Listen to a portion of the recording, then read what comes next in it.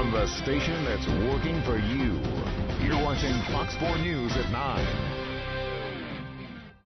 Metro child care workers say they deserve a raise to look after your children. Now they're turning to the government in hopes of securing higher pay. Fox 4's Molly Balkenbush went to a public hearing tonight where they expressed their concerns. She joins us live outside the Missouri Department of Social Services downtown. Molly?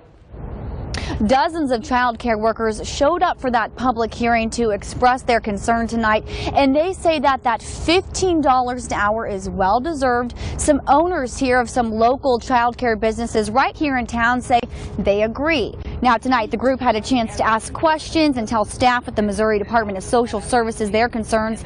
They're asking the department to recommend an allocation of federal funding for state child care programs. But that's not all. Parents also called for affordable child care. Some parents even stood up and spoke about their struggle to afford to pay for daycare. We spoke to the owner of a local child care center who says there's a high turnover rate in this industry and more money would keep her employees around.